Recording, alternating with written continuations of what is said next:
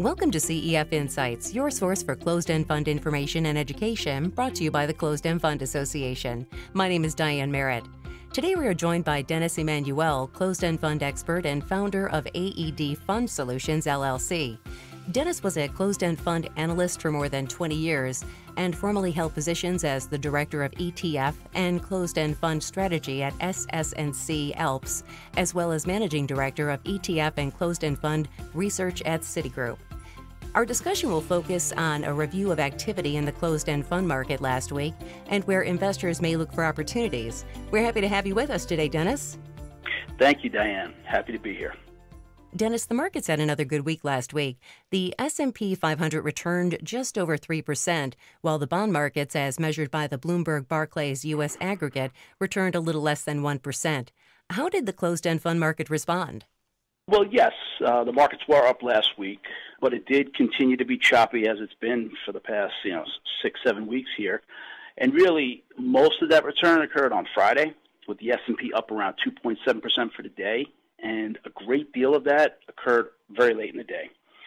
But generally speaking, closed-end funds overall didn't fare too well. Now, going to cite the First Trust family of indices, which I think provides a really good measure of closed-end fund performance. For the week, the composite index was pretty much flat. They have a taxable index that was down 1.5%. The equity index was up 0.9%, and the muni index was down 0.3%. These indices, they provide a nice snapshot on price movements in the closed-end fund space, but they don't really provide any insight into NAV performance. So last week, the average closed-end fund had a 1.7% return on net assets. And given the performance in the S&P, really shouldn't be a surprise that the U.S. equity funds as a whole generated the best returns at around 2.4%. Can you be more specific in regards to any particular categories that may have stood out either positively or negatively? Sure. As I mentioned before, closed-end fund prices were essentially flat. If we take a look at who's up and who's down, 252 funds had positive returns last week on market price, while 237 had negative returns and 4 were flat. Now let's compare that with net assets.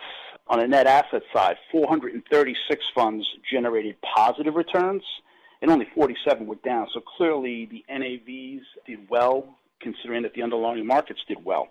Now, if we look a little more specifically at which categories stood out, well, MLPs did extremely well.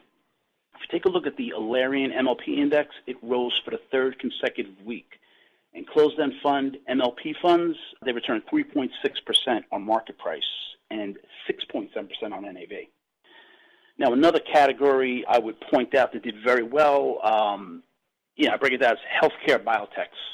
Relatively small group of funds, there's only 7, but each was up in terms of price and NAV. The group as a whole returned 6.5% on market price and 5.9% on NAV. Now, if we look on the opposite side, negatively here, real estate funds did poorly, and that's whether they're domestic or global. They didn't do well. The average fund in this space declined 3.5%, while net assets fell 2.7%. I would also say funds with exposure to lower-grade credit didn't do well on market price, and that's despite fairly solid performance on NAV. And probably the worst among these was the floating rate category. Now, this is one of the largest categories in the closed-end fund space. There's 32 funds there. And as a group, they returned 2.2% on NAV. The interesting thing is all but 7 funds were in the red for the week in terms of market price. And particularly hit hard were any of the funds that had very meaningful exposure to CLOs. Dennis, March was a particularly brutal month for equities as concerns over the spread of coronavirus eventually led to widespread shutdowns of businesses across the country, and states began imposing quarantines. The S&P generated a minus 12.4% return. That was the worst single-month performance since the financial crisis. On a brighter note, the index is up over 11% so far in April. How have closed-end funds fared? Well, so far in April, closed-end funds are doing very well.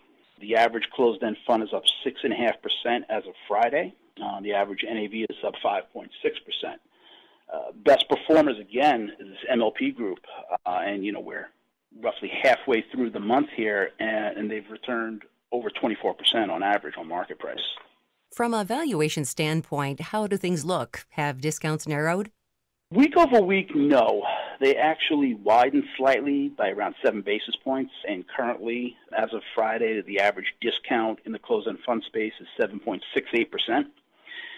But without prices outperforming NAVs on a month-to-date basis, the average closed-end fund discount has narrowed by 114 basis points since the end of last month. And are valuations at attractive levels from an historical standpoint? Well, let's be a little bit cautious here. If we go back the last 20 years, the average discount in the closed-end fund space has been 4.6%. Today, at roughly 7.7%, that's around a full standard deviation away from the norm. It's not bad, but it's not great. If we take a look at 493 funds that I look at, 429 are at discounts. And of those, we have 365 that are trading at a level that is wider than their 52-week average. Now, that seems attractive.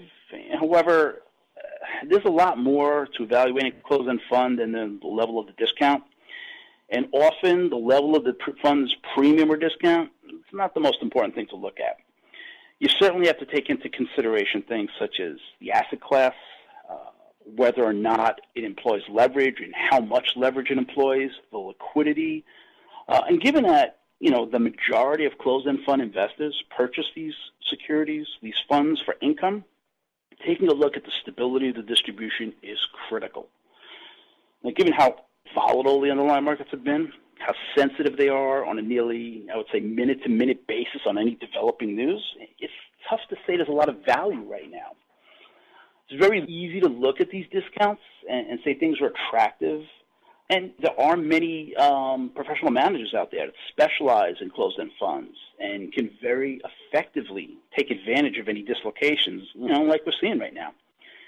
However, these managers, I want to emphasize, they specialize in that. That's all they do, all day long. They are active traders, and they are looking at these dislocations constantly.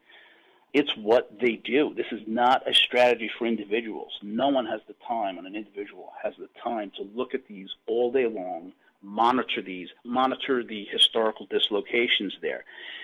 If you're looking to adopt a strategy like that, I think you'd be better off investing in one of these closed-end funds or ETFs that, that is the strategy. That's what they specialize in.